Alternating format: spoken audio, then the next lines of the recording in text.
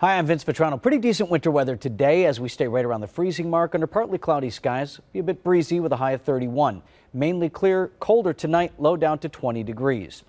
Two Milwaukee police officers hurt but okay after a suspect fled a traffic stop and ended up dragging one of the officers with a vehicle. 25th in Wisconsin, 6:30 last night, MPD had a car pulled over, saw some drugs inside. That's when a passenger hopped into the front seat and attempted to get away. The car quickly smashed into a tree. 2 people arrested.